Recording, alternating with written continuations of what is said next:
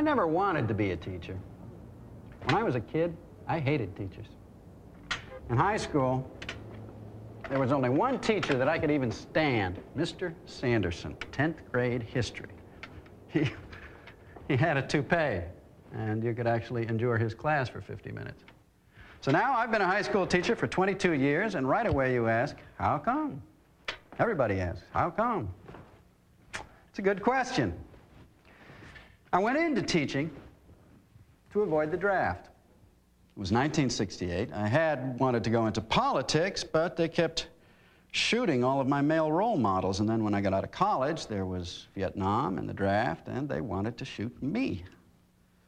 I couldn't bring myself to go to Canada, so that left three choices: the Army, the clergy, and teaching in an inner-city school. So I started teaching down in the Decker section in a school that was built, somewhere around the time that Edison invented the light bulb. After about 5 days, I reconsidered Vietnam. I mean, at least they had a demilitarized zone there. I spent 6 years at Decker Public High. My platoon leader was Marvin Kirk. Marvin had already taught history there for 2 years, and he tried to teach me how to run a classroom and keep the bureaucrats off my back. I learned half the lesson.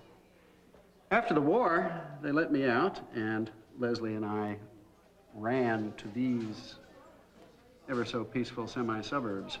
Marvin ran, too, right out of teaching and into the State Department, and then on into his own consulting firm.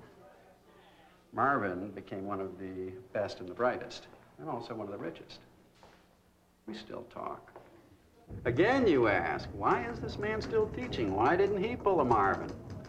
Well, part of the reason is that I still had my ideals. Society still cared about teachers. You got respect instead of just disposable income.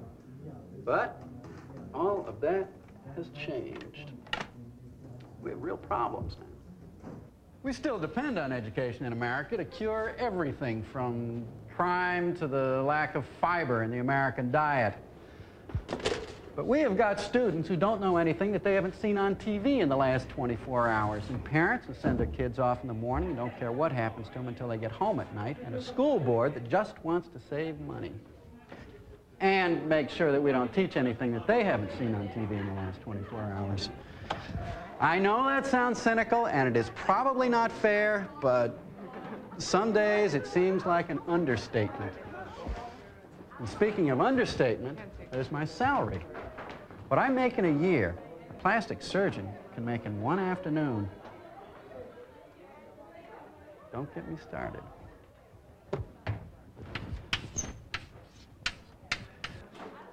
But every now and then, you do get a kid who wants to think about something a little more profound than what beach to go to on the 4th of July. Which brings up July 3rd, 1863, a date worth remembering. Does anyone here remember it? Does anyone know why I even brought it up? Come on, somebody, anybody, take a ticket, take a chance. How about our budding Matthew Brady? Todd? What? July 3rd, 1863. Why is it significant? It was the day before the 87th birthday of the Declaration of Independence. Right. Right, Todd, but that is not the right answer to the question. That is not the answer that has anything to do with the reading assignment. Well, I was going to get to that tonight. Right after you finish in the darkroom, I suppose. Right. Uh-huh. This is American history, not photography. The subject is the Civil War. Dead people, Mr. Glass. Dead facts. It's nothing I can use.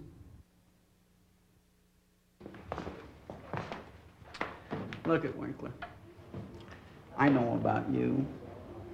You're a lot smarter than you pretend to be, but you're not half as smart as you could be. You have cruised through this school for 2 years now. And I'm not going to let you do that in here. Okay? Okay, July 3rd, 1863, Todd. Think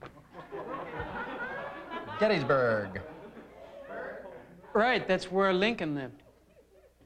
No. Lincoln never lived in Gettysburg. He was from Illinois. He had a Gettysburg Address, Mr. Glass. Okay, Todd, you want to show how clever you are? July 3rd, 1863 is the Battle of Gettysburg. I want you to give me a 4-page paper telling me about that day and about why the Gettysburg Address was so important. You at close of school tomorrow. No way, Mr. Glass.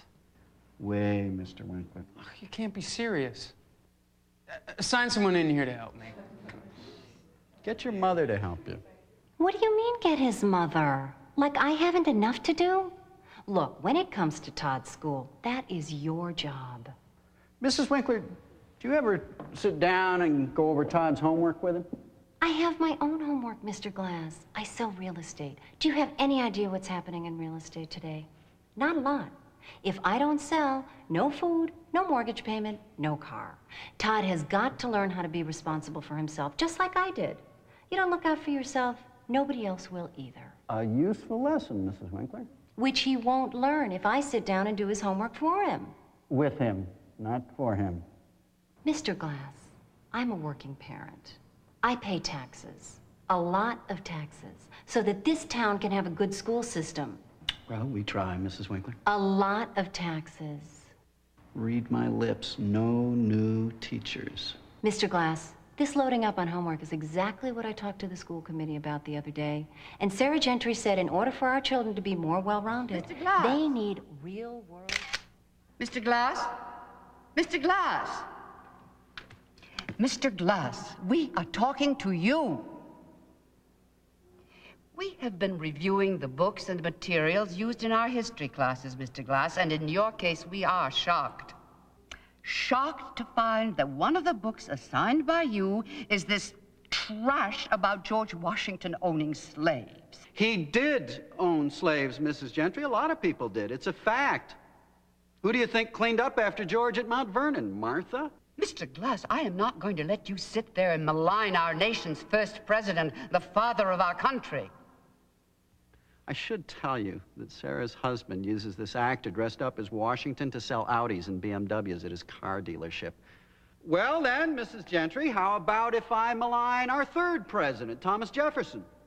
Surely you are not suggesting that Thomas Jefferson held slaves too. Well, he held at least one of them very closely, Mrs. Gentry. He slept with her. Defiling one of our most revered historical heroes deprives our children of just one other positive role model and drives them further into promiscuity, apathy, and drugs. We are removing the Washington book from our curriculum. And the first thing You think this is a nightmare, right? Just my paranoid delusions? Well, there's this town in California where they banned Little Red Riding Hood because one of the illustrations showed a bottle of wine in the basket for Grandma. It was probably the wrong vintage. Mrs. Gentry, you want proof that he slept with a slave? He did it for years on end, you know. Do you want proof? Bernie, you really love this stuff, don't you, Bernie? You put her right over the edge again. You also have some imagination.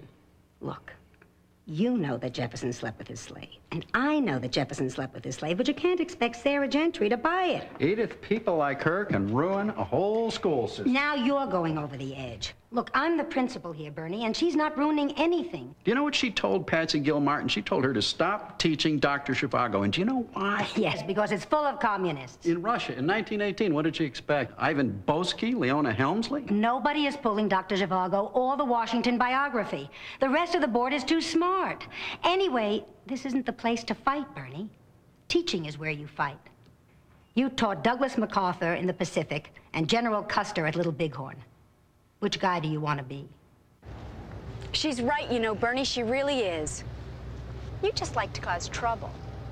My wife, the social worker, the real optimist in the family. If she sees a light at the end of the tunnel, it's a golden sunset. When I see one, I try to convince everyone it's an oncoming train.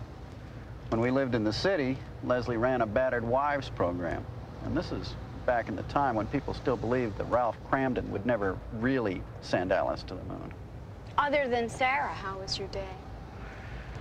Oh, it was about like July 3rd, 1863. What happened then?